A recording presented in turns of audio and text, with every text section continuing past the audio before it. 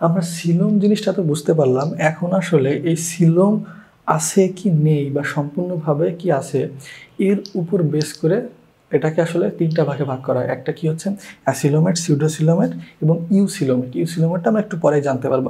এখন অ্যাসিলোমেট যেটা আছে সেইখানে আসলে জিনিসটা কি, যে সিলোমের যে আমাদের যে মানে গহ্বর যেটা ছিল সেটা সিলোমের পরিবর্তে একটা মেসোডার্মাল যে স্পঞ্জি প্যারেনকাইমা কোষে পূর্ণ থাকে। জাস্ট এইটুকু জানলে হচ্ছে সিলোমের পরিবর্তে এটা আসলে জিনিসটা হচ্ছে কি, দেখো সিলোমটা নেই, কি থাকে স্পঞ্জি প্যারেনকাইমা জাস্ট কোষ থাকে, এইটুকু জানলে হচ্ছে। এখন আমাদের জন্য ডেডলি ইম্পর্টেন্ট, এটা তুমি আসলে খুব বেশি ইম্পর্টেন্ট না এটা জানা, বাট ডেডলি ইম্পর্টেন্ট কি আমাদের যে উদাহরণ তিনটা আছে কি কি, পরিফেরা, নিডারিয়া, প্লাটিহেলমিনথেস এবং টিনোফোরা। এখন দেখো আমরা আসলে কীভাবে মনে রাখবো, 1 থেকে 3 নং পর্ব, আমরা 1 থেকে 3 নং যে পর্ব আছে অর্থাৎ কি পরিফেরা, নিডারিয়া এবং প্লাটিহেলমিন, এই তিনটা পর্বে আসলে কি আমরা অ্যাসিলোমেট দেখতে পাবো। এর বাইরে একটা আছে টিনোফোরা। টিনোফোরা মেজর ফাইলাম না, এই জন্য আমরা 9টা ফাইলামের ভিতর ওইটাকে খুঁজে পাই না। তাহলে টিনোফেরার সাথে কিন্তু নিডারিয়া একটা খুব ক্লোজ রিলেশন থাকে, এইভাবে আসলে নিডারিয়ার সাথে টিনোফেরা সিসি এইভাবে একটু মনে রাখার ট্রাই করবো। এবার দেখো সিউডোসিলোমেট, সিউডো বলতে ছদ্ম বোঝায়, সিউডো অর্থ ছদ্ম বা অপ্রকৃত। দেখো সিউডোসিলোমেট অর্থ কি হচ্ছে অপ্রকৃত সিলোমেট।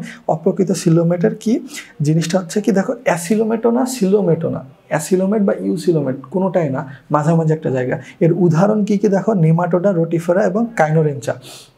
এখানে হচ্ছে কি দেখো আমরা মনে রাখবো যে 4 নং পর্ব, এই যে 1 থেকে 3 ছিল, এরপরে কি 4র্থ নং পর্ব, আর এরপরটা তাহলে কি হবে আশা করি বুঝতে পারছো যে 5ম থেকে বাকি যে অংশটা। তাহলে দেখো আসলে নেমাটোডাটা আমরা জানলাম, এর বাইরে এই দুইটা একটু কষ্ট করে তোমাদের আসলে মুখস্থ রাখতে হবে, রোটিফেরা এবং কাইনোরেঞ্চা। নিচের অংশে দেখো আসলে আমরা ইউসিলোমেটের কথা বলা হয়েছে। ইউসিলোমেট মানে কি প্রকৃত সিলোমযুক্ত, তাহলে সিলোমের যতগুলো বৈশিষ্ট্য আছে সবগুলো ফিল করবে। এবং এইখানে দেখো একটা লাইন আমরা আসলে একটু কালো কালার দিয়ে, কালো মার্কার দিয়ে মার্ক করছি।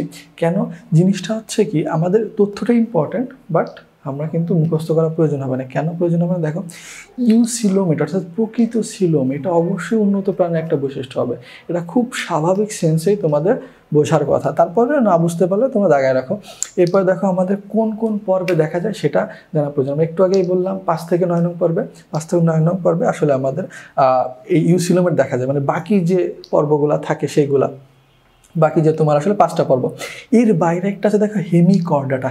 হেমিকর্ডাটাকে আসলে কর্ডাটার সাথে রিলেশন করে মনে রাখবো। 9 নং পর্ব কি আমাদের কর্ডাটা, কর্ডাটার সাথে একটা রিলেশন আছে হেমিকর্ডাটা।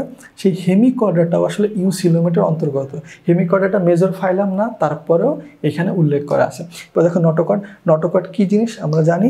এখন কথা আছে নটোকর্ড থাকলে আমরা কি বলি নন কর্ডেড, না থাকলে না থাকলে বলি নন কর্ডেড এবং থাকলে বলি কর্ডেড। এখন নন কর্ডেটের প্রাণীগুলো কি কি দেখো, আমরা কেঁচোটা কালো কালার দিয়ে মার্ক করছি। কেন, আমরা খুব ভালো করে জানি যে কেঁচো একটা থকথকে একটা পদার্থ জাতীয়, অনেকটা থকথকে পদার্থের সমন্বয় বলতে পারো, ওটা আসলে কর্ডেট নেই। ঘাস ফড়িং, ঘাস ফড়িংটা কিন্তু আমরা একটা শক্ত, যদি আমরা কেউ ধরে থাকি কোনো সময় তাহলে জেনে থাকবো ঘাস ফড়িংয়ে মানে ঘাস ফড়িংয়ে শক্ত হলেও এটাতে কিন্তু মানে তোমার নটোকর্ড নেই। এরপর দেখো কর্ডেট কী কী আছে, অ্যাসিডিয়া, ব্যাং, সাপ, মানুষ। ব্যাং, সাপ আর মানুষ আমাদের মাথায় একটা ইমাজিনেশন আসতে পারে যে আসলে তোমরা যদি একটা গুগলে যা ছবি দেখো তাহলে আসলে কিন্তু বুঝতে পারবা যে মানুষের বা ব্যাং বা সাপের একটা পিছনে একটা শক্ত জাতীয় একটা জিনিস আছে যেটা আসলে কর্ডেট হিসেবে বলা যেতে পারে। যদিও মানুষের যেটা দেখো এটা মানে নটোকর্ড একটা পরিবর্তিত অর্থাৎ মেরুদণ্ড, পরিবর্তিত রূপ। কিন্তু মনে রাখতে হবে কোনটা, অ্যাসিডিয়া। অ্যাসিডিয়াটাও কিন্তু কর্ডেট প্রাণী।